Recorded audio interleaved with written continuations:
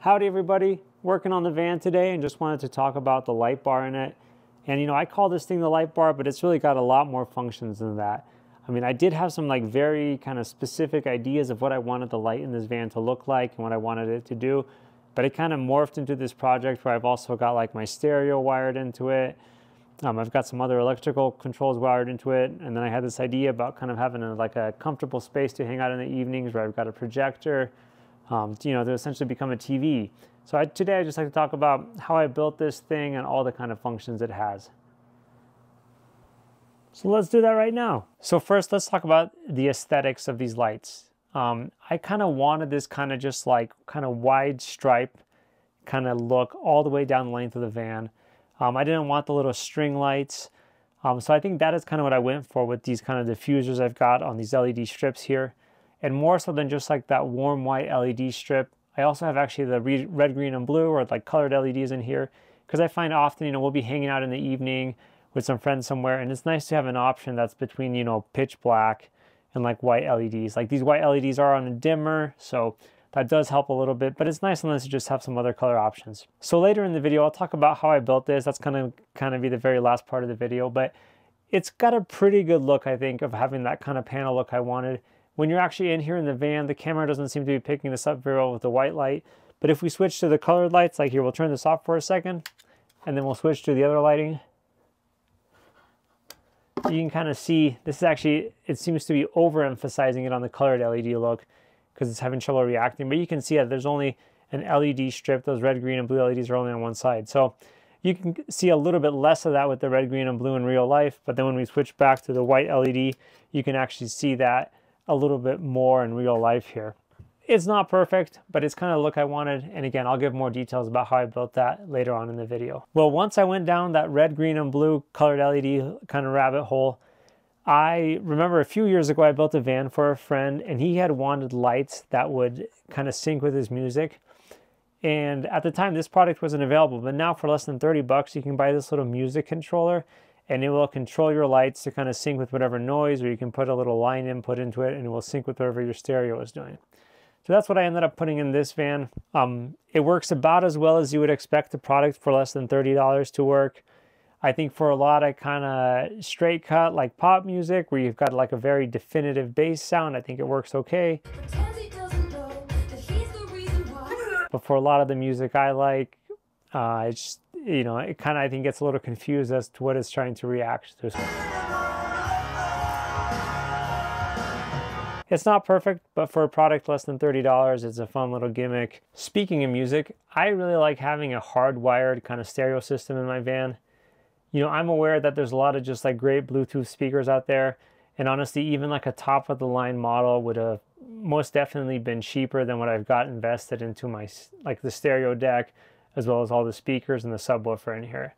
That said, I like having just like one less thing that's kind of cluttering up my space, and the stereo I chose specifically has like an AM/FM radio in it, and I find that's really nice. You know, when you're out camping, you can, you know, it's just nice to kind of have like that little bit of like a personal connection to kind of get some local radio. I really enjoy that. I've got an auxiliary connection to the side of the regular stereo here, and honestly, in like its upper levels, this thing is arguably like unhealthily loud, especially with that little subwoofer going. So we've got plenty of volume. I think it sounds really good, and I'm pretty happy that I went the extra mile to get this thing wired in here.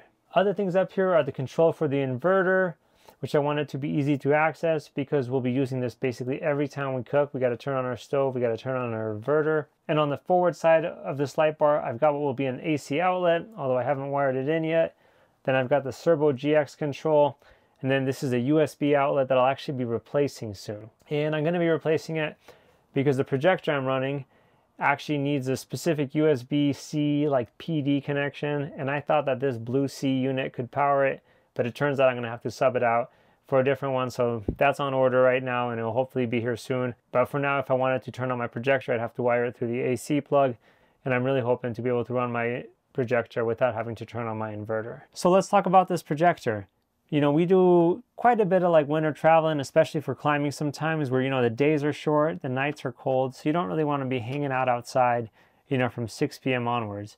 So in this van, kind of with this idea to have the sofa up front behind the driver's seat, I wanted kind of this nice hangout spot. So we've got the dual swivels in the front, we've got the sofa that can sit at least 3 people, and now we've got this projector that essentially just makes a nice area we can just like kind of zone out and watch some TV.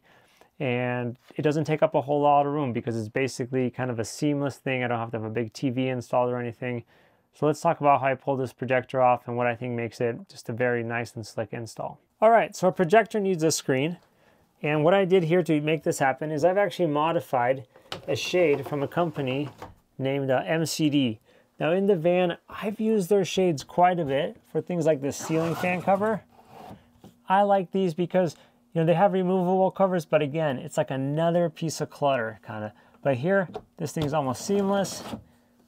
So I really like these MCD covers, and they will advertise these. I think it's like roll up screen door shades for RVs. But I've actually got them to make me some like ridiculously oversized ones that clearly would not work for just a little screen door in an RV. But I basically took one and I modified it, and that is what the screen for my projector is. Now this thing originally came with that same black fabric, but they've got this energy shield fabric that you can get through either like Trivantage or a couple other sources on the internet. And it's got white on the inside, and then the outside is actually this silvery material. So I think this makes a great window cover, you know, keeps heat out when the sun is out, and then it's just in like a nice white surface so that you can use it as a projector screen. And with that, I specifically chose this projector mostly because of its form factor. I think a lot of the other projectors you look at nowadays that have pretty good ratings, they're kind of more of like a big beer can shape. And I really like how this is just a small, slick little box so it can fit up here. I'm gonna have to make a nice cradle for it. Currently, I've just got it kind of sitting on a stack of shims right here to get the angle right, but it's just a really small little unit. And then to connect actually to my phone, I've got a Google Chromecast dongle. This has some built-in capabilities for like YouTube and such, but honestly, I just find the Chromecast to be a lot, you know, you can do screen mirroring and stuff, so I just find that a lot easier and better programmed. But yeah, this is the whole projector right here. Hopefully once I've got this USB plug replaced, I can just power it off the same USB plug. And it's just a great little projector. The fan on this thing is definitely a little louder than ideal. I find that like when you're actually watching something, you kind of zone out, or you know, whatever you're watching is actually making noise so you don't hear that fan. But when it's just kind of idling up here and sitting, the fan and cooling fan in this is quite loud. So that is something to keep in mind, but I think for when you're actually watching, it doesn't matter too much. And then the other reason I chose this thing is because this is the cheapest Kodak projector that actually has the ability to zoom out or like change the image size. So to actually have the image not be too big from this distance, I've got this thing set to have 80%. This thing can't quote unquote zoom in, but it starts you off at like a full size image, and then you can reduce the size from there. So I've got it set to 80%, so it is framed well on that door projector right there. And then to play kind of, you know, through the rest of the speakers in the van that I've got installed through that stereo system, this thing can actually communicate via Bluetooth to my stereo. So that kind of makes, you know, one less cord. There's no auxiliary cable running over there. And that's about that. I've got some footage now of how I built, you know, both this light bar a little bit, as well as this light bar over here. So if you just kind of want to get some ideas of how I pulled this off, you know, please stick around and watch that. But otherwise, you know, I'm very happy with how all this turned out. I think I've got a lot of kind of function between like the speakers and all the electrical controls and everything that's integrated into these light bars, as well as just like a nice little cubby so you can just like store small items up here. So thanks everybody for watching, and stick around if you want to see some more kind of build footage. Thanks guys. All right, so these light channels are probably a little over engineered, but I kind of wanted this look. It's just gonna have this white like diffuser bar, and I'm using this actually kind of opaque plastic that I purchased off of Mac Master as my diffuser. And that, if you look at the profile of this thing, and let me just pause here really quick to talk about the construction and the layers in this thing. This diagram right here, it is shown upside down. You know, eventually the way this gets mounted, this bottom bar here ends up becoming the actual mounting surface. But essentially I built this thing out of 3 different layers. We've got that 3mm level, that's kind of the backing plate that I ended up painting white. Then in the middle, we've got this 12mm plywood layer that I ended up beveling at like a 45-degree angle. And then we've got the top 6mm layer that's got that notch taken out of it so that you can end up sliding that diffuser in. Then when I mount the LEDs, they're at that 45-degree angle, so they're essentially shining into that white painted surface. And I had hoped that between that and then also the diffuser, it would scatter the light enough to just give a nice kind of solid bar look as you're looking up at that, assembly. And then on each side of this, I have a white LEDs on one side and my colored LEDs on the other. And I've painted this center part white, so it kind of reflects off that towards the diffuser. It's not quite as balanced as I had hoped. Like, you can tell that the white is skewed to one side. There's only white LEDs on one side.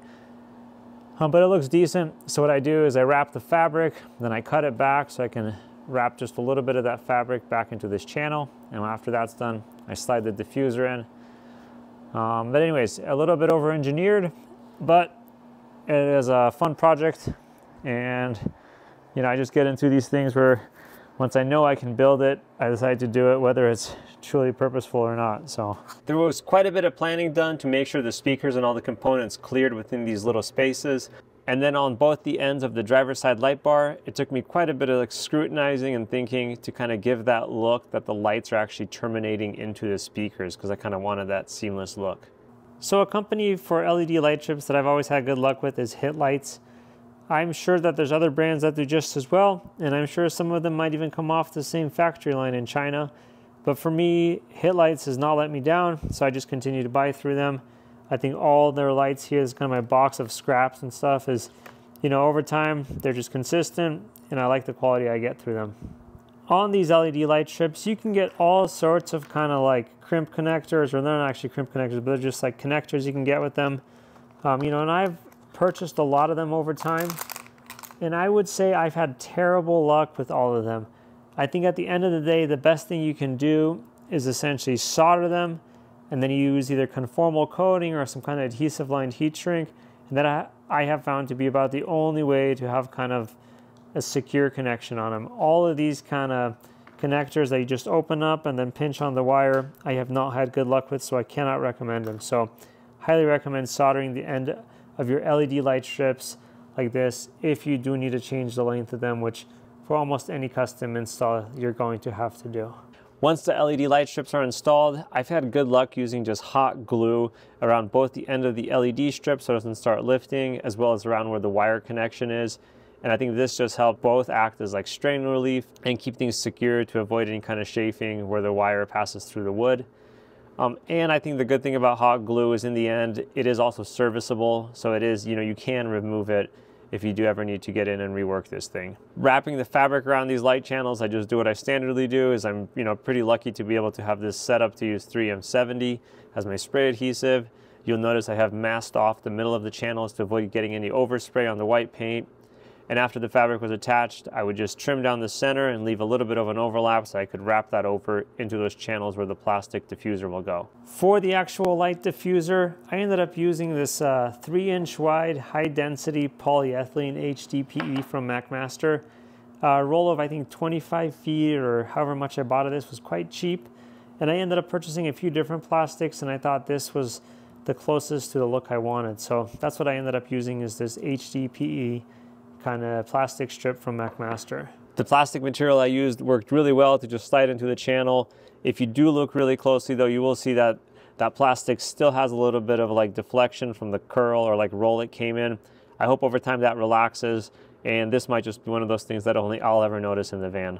And here's a final food for thought. So this wood piece does have a gap in it, and this will be evened out just a little bit because I'm gonna have kind of a spacer foam piece here. But this piece of diffuser is continuous to kind of give that nice continuous look all the way down. But in order to pull this off, the wiring for these two halves is actually on the outside portions. Essentially, where the light transitions to a wire, there's going to be a little bit of a light gap here. So if I had run those wires both through here, which would have been easier, just kind of where the light strips runs up, then I would have had a little bit of a light gap here. So I kind of wanted that just nice even light look. So I've actually, for this half of it, both lighting wires drop in through there, and for this half of it, they both drop in through there. And that way in the middle, if you don't notice this gap, once it's evened out, this will just look like a nice and totally flawless or seamless kind of light. So that's the look I was going for. Anyways, thanks again for watching. A bunch of little details in this that hopefully you found some of them interesting. Thank you.